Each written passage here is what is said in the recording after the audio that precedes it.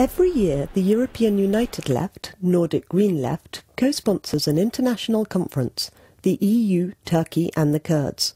As a group, we seek to facilitate a meaningful dialogue between the DTP party and the government of Turkey and aid efforts in reaching a peaceful solution to the Kurdish issue. This conference is taking place in a very important moment.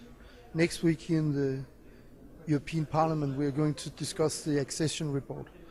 We know from the Commission that they think that there's progress in Turkey. But we have to insist that there's very big problems. We see the problem at this conference. One of our main speakers we wanted here, the great mayor of Diyarbakir, Osman Baydemir, was prevented from Turkey to going here.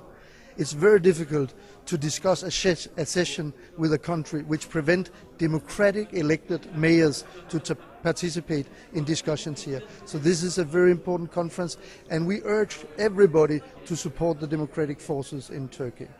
With the continued EU-Turkey accession negotiations, it is vital that the question of the Kurds is highlighted as an integral element within the process. In hosting the international conference on the EU, Turkey and the Kurds, we, GUE NGL, seek to highlight the issues that all parties must address if there is to be peace in Turkey, democratization and EU accession. Turkish accession to the EU cannot take place without a just resolution to the status of the Kurds.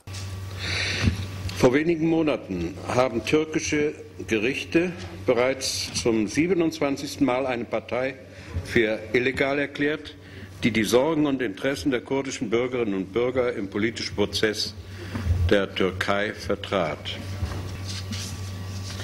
Das Verbot der Partei für eine demokratische Gesellschaft, DTP, ist ein Angriff gegen die europäischen demokratischen Werte.